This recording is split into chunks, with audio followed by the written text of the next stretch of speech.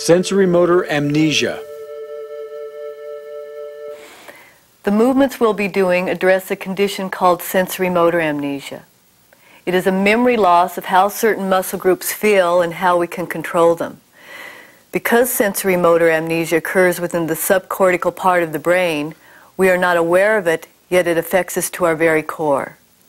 Our image of who we are, what we can experience, what we can do, is profoundly diminished by sensory-motor amnesia.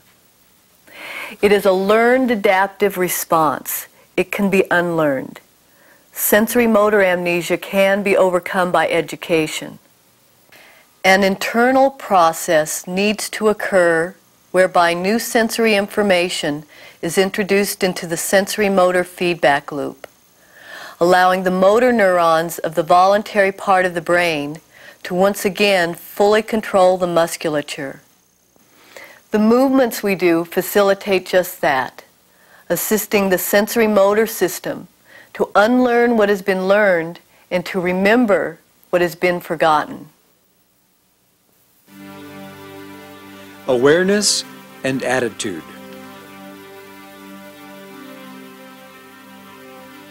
To obtain the optimum benefits from these movements, please keep in mind the following.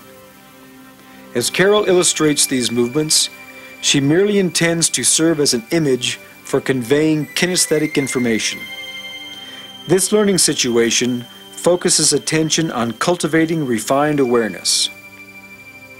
This is a program of training in personal sensory awareness and motor control, and the qualities of listening and clarification are the qualities which make the difference between exercise and learning. We are educating our continuing awareness. Some of the movements we will be employing will involve a strong voluntary contraction and a slow, controlled release. However, please do not force the movements. Be sensitive to the amount of effort you are exerting. Emphasis is on the quality of both movement and awareness. The movements need to be done slowly unless otherwise indicated.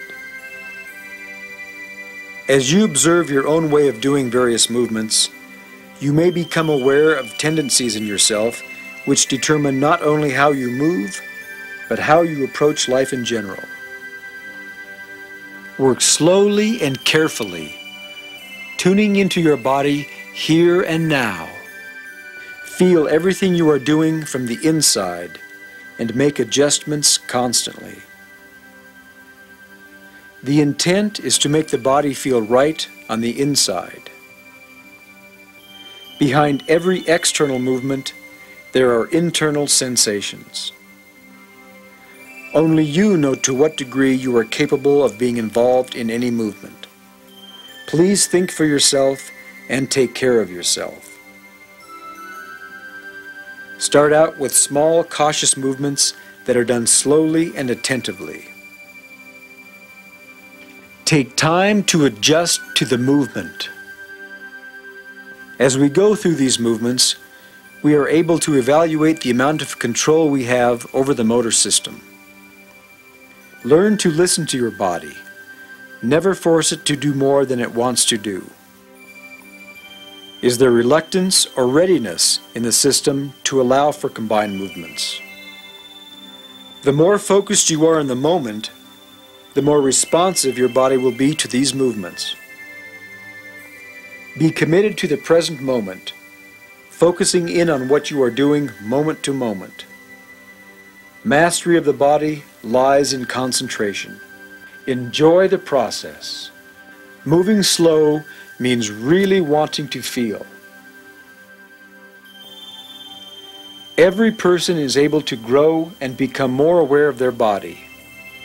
Everyone has the capacity to fine-tune and self-direct their body.